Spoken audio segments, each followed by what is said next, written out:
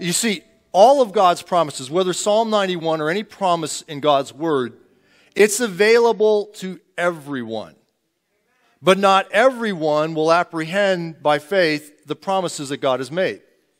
All through God's Word, there's promises of protection, of deliverance, of salvation, of healing, of financial provision, of healing of relationship, etc.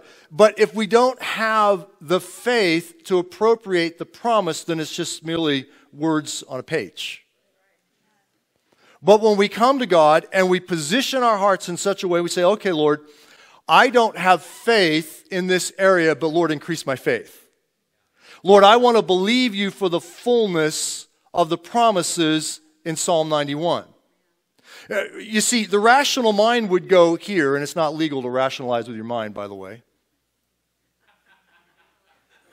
It's actually called unbelief. Anyways, what we do is we tend to want to bring God's promises down to our level of experience, or what we do is we say, wait a minute, but I saw evil befall brother so-and-so or sister so-and-so.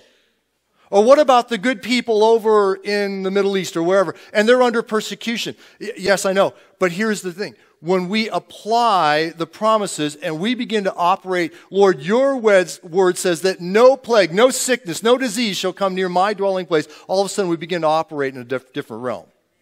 Lord, your word says that there is divine protection for me. In fact, you will give your angels charge over me. We begin to position ourselves and operate out of a place of faith so that now the promise can begin to work in our lives. Does this make sense?